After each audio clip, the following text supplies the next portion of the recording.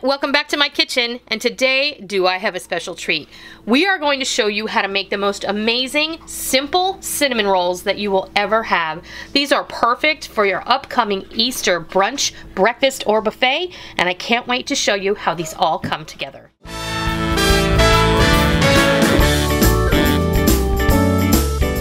We're gonna just go ahead and start by building our dough. There's 7 ingredients. You have all of them if you have some yeast on hand. We're gonna use some instant yeast, and I always use SAF or SAF brand instant yeast. It's the only brand I use. I will put a link to my Amazon influencer page where you can find links to all of these products, including my Bosch Universal Plus mixer. I love this thing. I have a lot of people who ask me, now that you've had it for a while, how do you still like it? I love it. Best kitchen investment I have ever made. Was blessed with the opportunity to be able to purchase this with the help of some of my viewers, and I am forever grateful for that. Bless you. Absolutely. So we're just going to go ahead and start by putting the ingredients in. This is a very simple cinnamon roll dough, but it is amazing. I actually made a quadruple batch yesterday in this mixer for church this morning. And what we're going to start off with is 1 1/4 cups of whole milk and 1/4 cup of butter. Melted. I put the butter in the milk. I stick it in the microwave for a minute. And then you just let it sit until it cools a little and all that butter melts, and it's perfect. Then we're gonna add 1/4 cup of sugar, a tablespoon of yeast, 1 egg. This is 4 cups of flour total, but I'm gonna hold about 1 cup back, a teaspoon of salt, and then we're just going to put the lid on it. Sneeze guard. And we're gonna start it up slow. Now I can see this dough is still too wet, so I'm going to put the rest of our flour in. I also wanted to mention that this has the dough hook extender on it, and this is for small batches of dough. So if you have a Bosch and you find that it's difficult to mix like 1 loaf of bread dough, then you need this dough hook extender, and it makes the process a lot easier, and it kneads your dough more completely.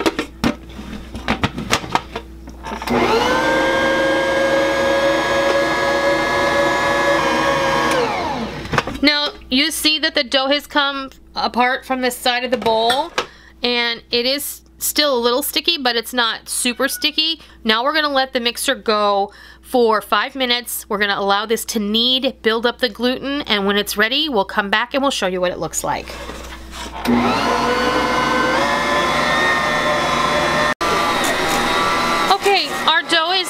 Kneading, and you want it to be walking around the outside of the bowl.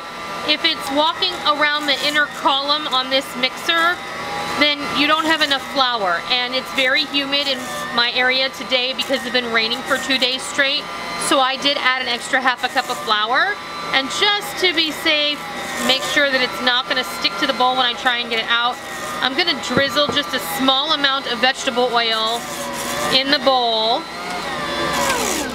and then it won't stick when I'm trying to get it out. We'll move that out of the way, and then I should easily be able to pick this up, and I can. Now I have a bowl over here prepared with just some vegetable oil spray, and I'm just going to bring the dough into a nice ball, like so. And then I'm going to give it a spray on the top so it doesn't develop a skin. Now I'm just going to let this rest, but I'm going to cover it with a bonnet. This is just, instead of plastic wrap, this is a reusable bonnet. I buy these at the beauty supply store in a package of 100. They cost $6 or $7, and we use them for a lot of things. We use them to cover leftovers. We use them to raise bread. We use them to cover whatever we don't want to get dust and dirt into when we're hanging around the kitchen. So I'm gonna just go ahead and set this off to the side, and I'm gonna let it rise for about an hour, and then we'll come back and we'll build our cinnamon rolls. Alright, our dough has risen. Definitely it has doubled in size. Now, I will say that this has been rising longer than an hour, but when you're talking about yeast dough, the first rise, you don't need to be so concerned about over rising. The second rise, you want to be super careful not to over rise it. But now, The longer you let this rise the first time, the more fermented it's going to become and the more yeasty your dough is going to taste. So I don't ever worry about it if I can't get to it exactly in an hour. I just kind of deal with it when I can. And now we're just going to deflate the dough. You see how nice and airy that's gotten. It's really beautiful. It smells wonderful. It does smell great. And now what I'm going to do is I'm just going to take it, put it on the board, and I'm going to roll this out into a rectangle approximately the same size as my board. That's good enough. I'm not even going to worry about getting it perfect into the corners or anything like that. So I have the other half of the stick of butter that I put in the dough, and it is soft and a little bit melty. And I'm just going to take a pastry brush and brush it all over. Paint the fence. We're going to paint the fence. Except leave yourself about a ½ inch at this end, because when you roll it all the way up, you're going to want to pinch it shut, and if you butter and sugar that part, it's never going to come together and you're going to have a big old mess. Okay, now I have some brown sugar. I don't know how much I'm going to need, so I'm just going to sprinkle it all over, and then we're just going to kind of pat it down there. You can choose to use white sugar if you want. A lot of people like, you know, to use like regular granulated sugar in their cinnamon rolls. Up to you. I prefer the flavor of the brown sugar. And it wouldn't be cinnamon rolls without cinnamon. So I'm not going to measure precisely. I used a cup of brown sugar on here. And I'm probably going to use about at least a tablespoon of cinnamon. You can adjust this to your liking. If you like a little bit more, use a little bit more. If you like a little bit less, use a little bit less. Entirely up to you. Now on the long end closest to you, I want you to start to gently roll up the dough into a spiral. And you're going to want to kind of keep it in nice tight roll. You don't want it to be loose, otherwise then when you bake it, it's going to bake open, it's going to look ugly. And as you're rolling it, just kind of give it a little pull as you twist it up. Pull and twist. Yes.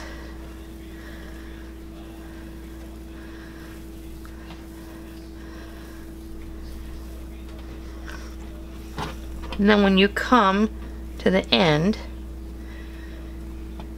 kind of pull it over and give it a pinch. We're going to cut this into 12 somewhat equal pieces. I have a 9 by 13 baking pan ready to go. It has been sprayed with cooking spray. And eyeball it. And if you have a sharp knife, you should be good. Cut in half. Cut it in half again. Cut this half in half. And then you're going to cut each piece in three equal pieces.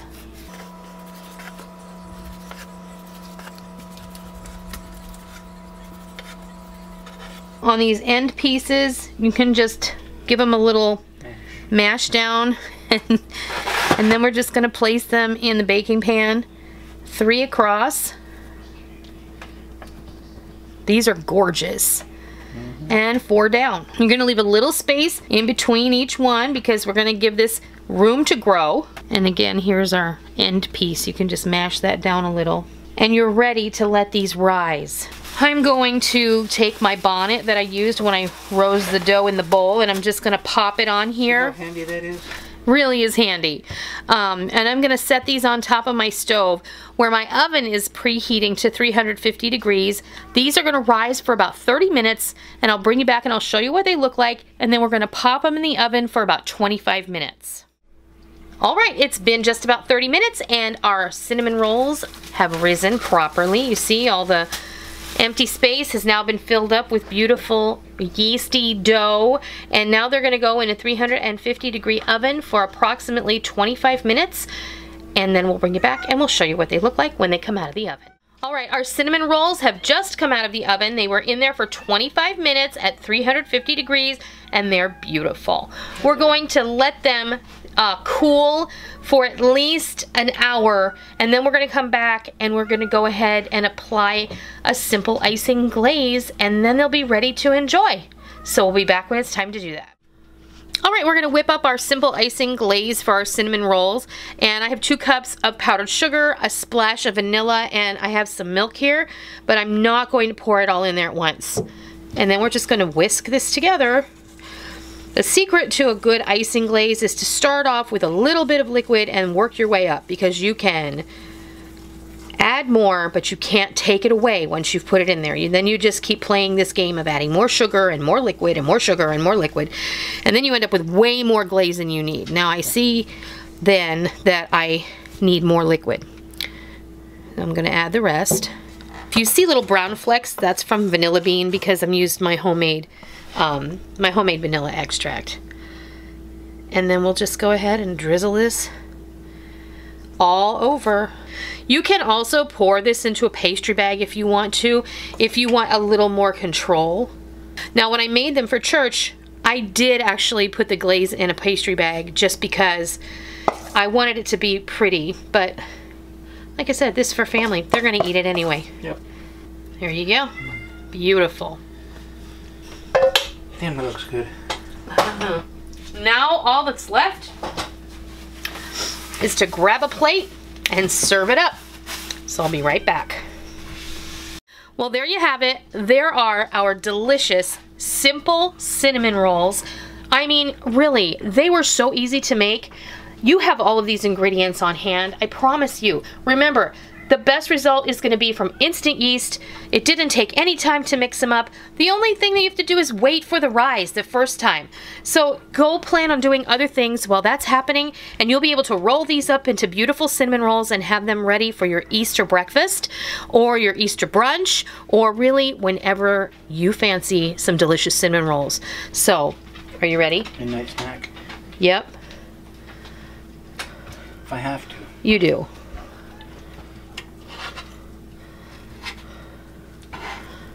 Oh man.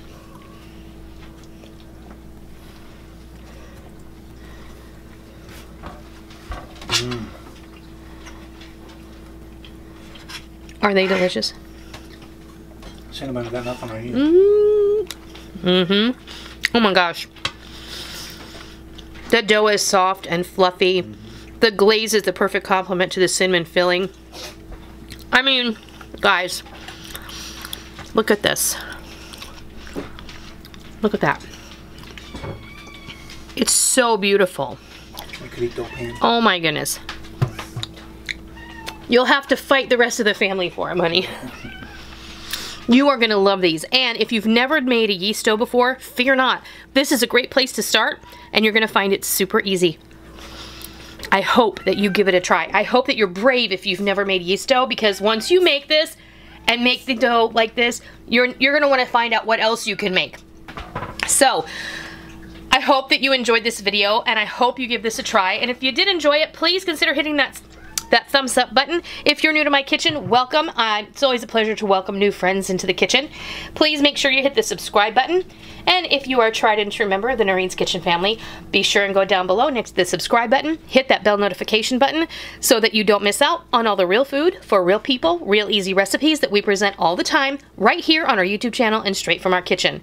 I hope you give these delicious and simple cinnamon buns a try sometime soon, whether it's for Easter or any other occasion, and I hope you love them. And until next time, I'll see ya.